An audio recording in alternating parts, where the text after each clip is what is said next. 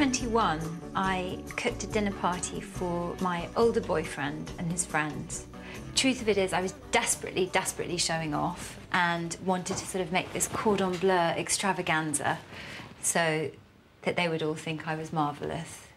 Went horribly wrong, all ended in tears, but the moral of the story was that when you're cooking for a lot of people and make it as straightforward as possible, you don't need the hassle.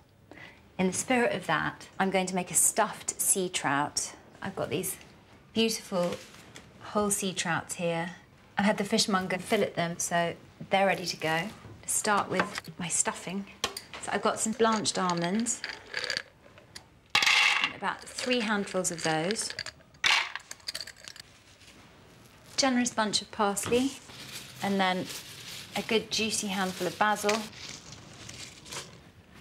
So you've got your almonds, basil, parsley, zest, 2 lemons. This filling that I'm making is half a pesto, really. And I'm obsessed by this Italian dip called bagna cauda, and that's with a very creamy base and anchovies and nuts. I thought, I wonder if that would be good in a fish, sort of thing I think about late at night.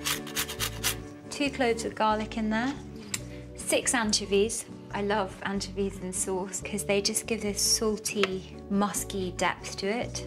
Goat's curd. Goat's curd is very soft goat's cheese. It's really creamy and great for a sauce.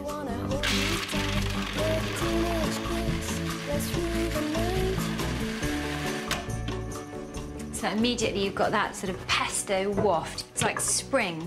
Some salt. Squeeze of lemon and a dash of olive oil. One last whiz. That's the most complicated this recipe gets.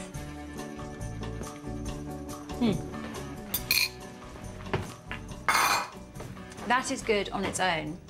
It'd be great on bruschetta. It would be delicious with pasta, but even more delicious cooked and slightly crispy around the edges in the trout.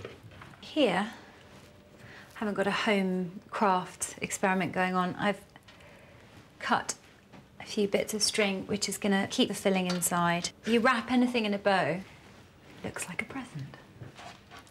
So, I'm gonna take the filling, spread it on. The colours of this are so pretty too, that pale pink of the trout with that springy green. I think there's something really lovely and old-fashioned the day after a dinner to sort of get a phone call, or used to be a letter. My granny used to call them bread and butter letters, to say thank you for dinners, but sort of somebody saying, you know, I loved what you cooked and I'd like to make it myself. And that's the sort of the hostess's badge of honour. So there it is. So easy. All that's left for you to do is preheat the oven. About 200, they go in for 20 minutes. Delight of it is they can be served hot, room temperature, even cold the next day. So quite liberating for you because you're not having to desperately worry about timings. So all I'm going to do now is pop them in the fridge until this evening.